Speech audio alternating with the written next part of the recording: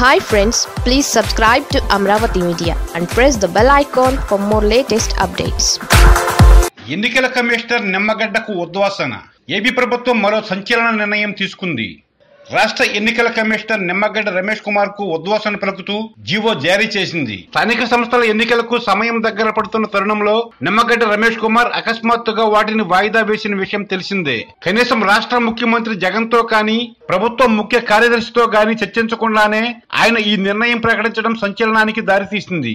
ఆ తర్వాత ప్రభుత్వంపై తీవ్ర ఆరోపణలు చేస్తూ కేంద్ర హోంశాఖకు ఆయన పేరుతో రాసిన లేఖ బయటపడడం వివాదాస్పదమైంది. ఆ లేఖను తాను రాయలేదని నిమ్మగడ్డ చెప్పినప్పటికీ తన సంతకాన్ని ఫోర్జరీ చేసి ఎవరో లేఖ పంపినా దానిపై ఆయన మౌనంగా ఉండడంపై పలు అనుమానాలు వ్యక్తమయ్యాయి. టీడీపీ అధ్యక్షుడు చంద్రబాబు నాయుడు హయాంలో నియమితులైన నిమ్మగడ్డ చంద్రబాబు ఆదేశాల మేరకు పనిచేస్తున్నారని వైసీపీ తీవ్ర విమర్శలు చేసింది.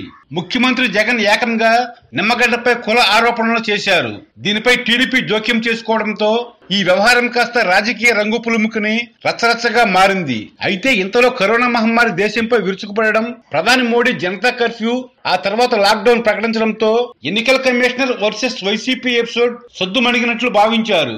అయితే జగన్ మాత్రం నిమ్మగడ్డ వ్యవహారాన్ని తేలిగ్గా తీసుకోలేదని తాజా పరిణామాలను బట్టి అర్థమవుతోంది. నిమ్మగడ్డ రమేష్ కుమార్ పదవికి ఏకంగా ఎత్తపెడుతూ ప్రభుత్వం గుట్టు చప్పుడు కాకుండా జీవో జారీ చేసినట్లు తెలుస్తోంది. ఈ మేరకు 2 కాన్ఫిడెన్షియల్ జీవోలను జారీ చేసినట్లు సమాచారం. ప్రభుత్వానికి సంక్రమించిన అధికారంతో రమేష్ కుమార్ ను ఆ పదవి నుంచి తొలగిస్తూ ఈ నిర్ణయం తీసుకున్నట్లు తెలిసింది. దీనికోసం ఏకంగా ఏపీ ఎన్నికల కమిషనర్ నియామక నిబంధనలను మార్పు చేస్తూ ఆర్డినెన్స్ ను గవర్నర్ కు పంపి దానిపై ఆమోదం పొందినట్లు తెలిసింది. ఈ ఆర్డినెన్స్ ను ఆసరాగా చేసుకుని జీవోలు జారీ చేసినట్లు సమాచారం.